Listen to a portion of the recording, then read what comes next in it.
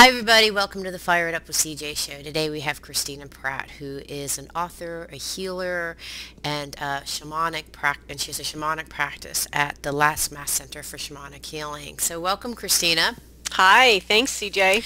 So since it's a month of love, I wanted to talk to you a little bit about the indigenous practices of love and how it's different than the Valentine's Day love that we're now swarming around.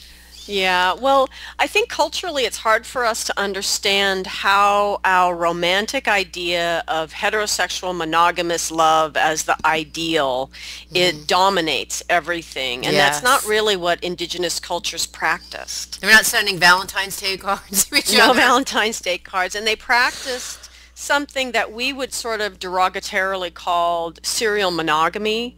But really, the point was they practiced healthy family units. And when a family unit couldn't be healthy in the community, for the children, for the sort of the economic viability of that couple, it was expected that the grown-ups would have enough sense to make a change. And change was really easy. And depending on what culture we're talking about, basically one adult stuff was put outside the door.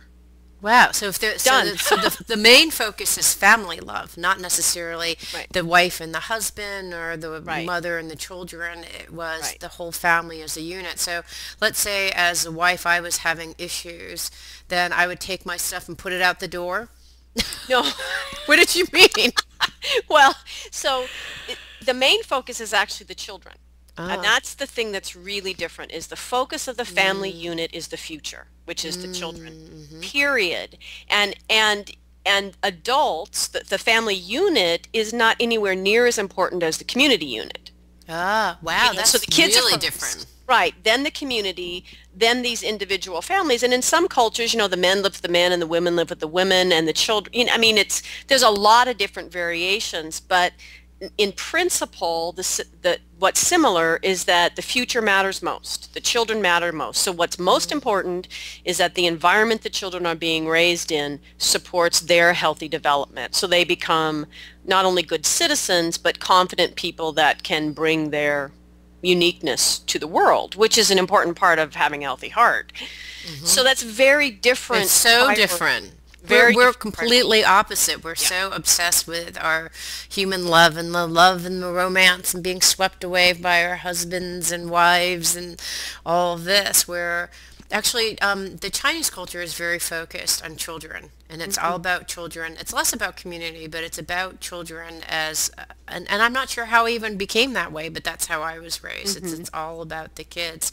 So when you have that type of culture versus the one that we have, where kids are to be silent and not heard, or those kind of scenarios, what do you think the outcomes are about love then? How does that contort our sense of love? Well, I think that what children see modeled then is a very selfish, personal love. And in some sense, I would use the word immature. I mean, it's totally appropriate if you're 14. Right. Oh, what else are you going to do? But not when you're 24. Right. Certainly not when you're 34. Not as you're maturing and aging, that if you're engaging with your heart in the world, you should be growing up and maturing and realizing that pop songs didn't actually define for you healthy love. Like, hello. Because pop songs are being written by 19-year-olds. Right. Right. Who don't get it yet. And so what gets modeled then is this very selfish, it's very dependent, needy, you meet my needs, I meet your needs kind of love, Right.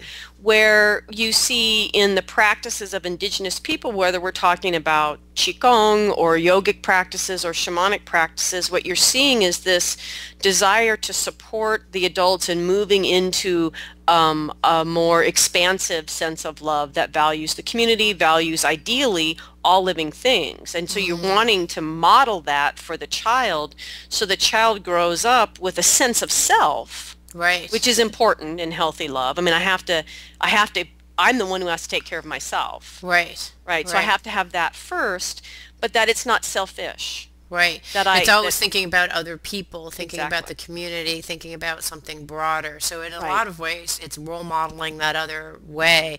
Hmm. But how does one move to that direction? You know, because we don't even have role models ourselves because our parents may Yeah. not have. I was because my parents had that kind of mentality, but a Hmm. lot of people don't. Yeah. Well, it seems a little counterintuitive, but a lot of shamanic work is sort of paradoxical. That Hmm. what I find is, it, if we, as these children that had this sort of flawed model presented to us, recognize, okay, bottom line here is mom and dad are never going to actually show us what we need to know. So let's just let them go. Let Right. them off the hook. It's Right. like, Okay. and and our job is actually to go within ourselves to the inner life and find out the little people within ourselves that hold all those bad ideas mom and dad showed us, Hmm. and help them and grow them up basically. But they need to be Hmm. loved. They need to be loved by us instead of looking for it out in the world, because what people do, since they didn't really get it from their parents, Mm. because their parents were involved in this kind of selfish love, so they didn't really get this just open love necessarily from their Right. parents. They're Right. modeling that. So love is always about getting a depletion I carry filled by somebody else. So it's Ah. always coming out of debt, always coming out of scarcity, always coming out of this place, which isn't actually true. Hmm. Because the deeper truth for all of us, if we would stop reaching out there and turn inward and connect with the bigger energies that are always present for us, the nature of our entire universe is this expansive love. There's no shortage. So how does one, and I think that that's right on. So if I think about what is some advice that we can give people who are a little bit blue, because they're still in this notion of someone else has to fulfill me. I need to go find Mr. Right or Mrs. Right or whatever. Mhm. That in some ways going and finding that love within yourself and loving yourself probably is the first part, and knowing that that love is inside. What's a way for us to experience that love on the inside? It's easy to say, right? It's easy for Mhm. you and I to say, well, you need to love yourself and find it Yeah, on and the that's inside, but like, not helpful. how do I do that? So what do I do to get Yeah. there? How would you, how, because Well, you've done that practice yourself over how many years? Gosh, how many yeah, years have you been doing this? Because this has been your decades. focus Yeah, area. decades. 30 years, Yeah. really. Yeah. But the first teacher was really the first really big adult broken heart. Hmm. And the first thing that I learned from that, because we get into this place of, oh my God, I'm never going to feel that again. It's never, Right. the sex is never going to be that good. This Right. is never, it's like, and it's all about the other person. Right. I'm never going to have this again because that person is gone. Or even if we've never had that person, it's our Right. dream for love, and I'm Right. never going to have it. I'm that, it's this whole thing of it's never going to happen out there. And the thing that's important to understand about relationships is if you've had it, you take it with you. It's That's a key yours. one, right? Because You you were have the there. experience. You No, know? it's gone. That person's gone. It's gone. Right. You were there. It's yours. Right. It's your value. It's your thing that you participated in. So if that was great sex, you take that great sex with you, and that's the baseline for your next relationship. And you understand those other people don't carry those things. You do. And